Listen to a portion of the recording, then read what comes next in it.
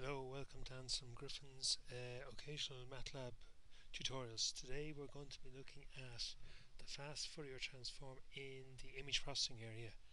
I assume that you have a reasonable background in maths and we're not going to be doing the details of the Fourier transform. We just want to look at the Matlab commands to get the fast Fourier transform.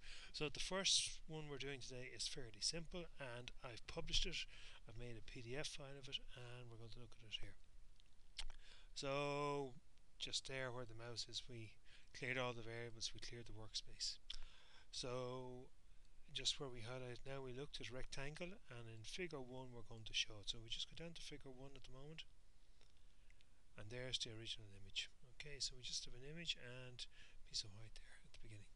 So let's go back. We get the Fourier transform of that image. What's the Matlab command? FFT2F.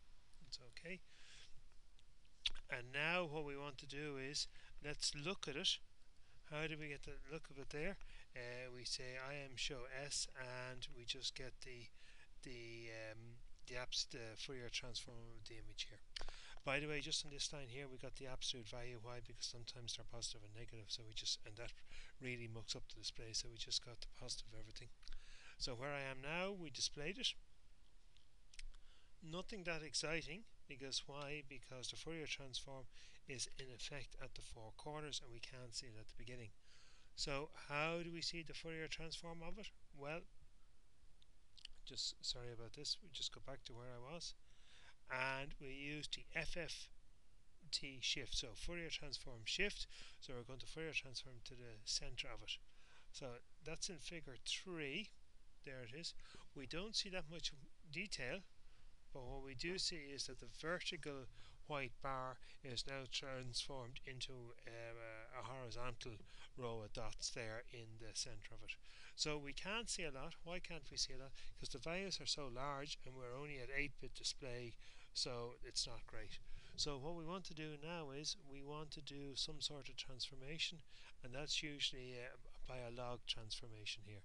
So what we're saying is my new spectrum is the log of 1 plus the absolute value of the above. That's the FC is the very first one, and in figure 4 we're going to show the log transformed image, and there we are. We see the log transformed and we can see much more detail there. Scrolling on a little bit here, so we now want to undo what we did, and obviously if FFT shift is the one that shifts to the center, we now want to undo that. So that's IFFT shift, that's the inverse of FFT shift, and the command we did before that was FFT2, so the inverse of that is IFFT2. We've done that there, and we just go down to the end, and there's our reconstructed image.